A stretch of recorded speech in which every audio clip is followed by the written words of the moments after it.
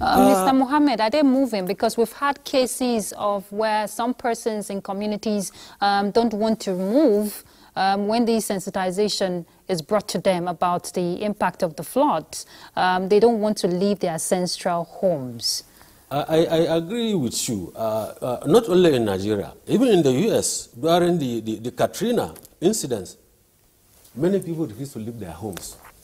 Number one, for somebody to leave his house, you must have given him an alternative accommodation where he lives. Exactly. So state governments had the responsibility of setting up IDP camps. Unfortunately, in several instances, our schools have been turned into IDP camps. And of course, that has the consequential effect of disrupting normal routine education.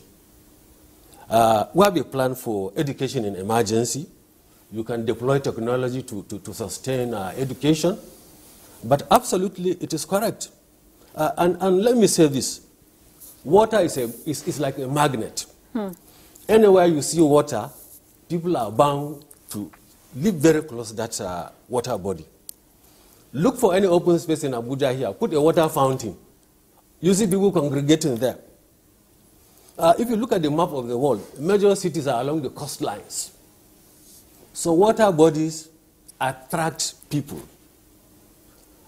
Yet, in times of emergency, people are expected to move away from any place that constitute hazard, constitute risk to their lives. These are advocacies that we have to consistently be doing. Okay. The more we are doing it, the more we are building that resilient population in Nigeria.